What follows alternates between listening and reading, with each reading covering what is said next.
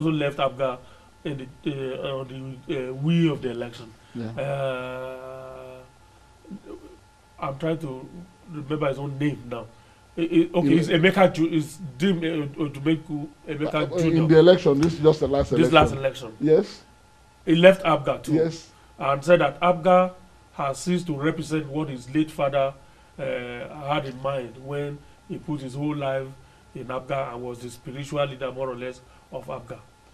Well, that statement. Let me add another to that question, which is, did you also tacitly get some kind of support from some PDP chieftains who were also equally angry with how Peter Obi came in from nowhere and just edged them out of a party that had been theirs for a very long time? You know, in politics, so many things play out.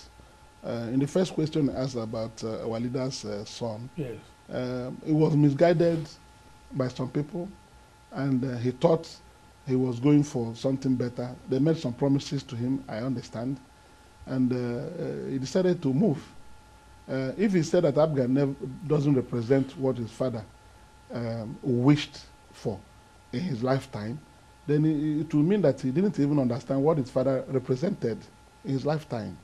So it was a tragic mistake he made.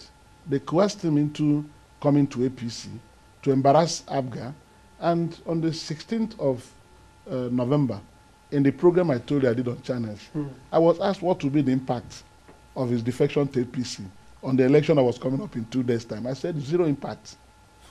Zero. I said that was my answer. And it was zero. Because on that day, his local government came, that's Nnewi North, came with a very huge figure. That was the highest figure we've recorded in the Nnewi North. Since we've been contesting elections. 10,000 something. 10,845. You can see that. We never had it like that. So it showed that he had no impact on the election. Some people just pushed him and wanted to make a cheap political point, not knowing that it will not have any relevance on the election.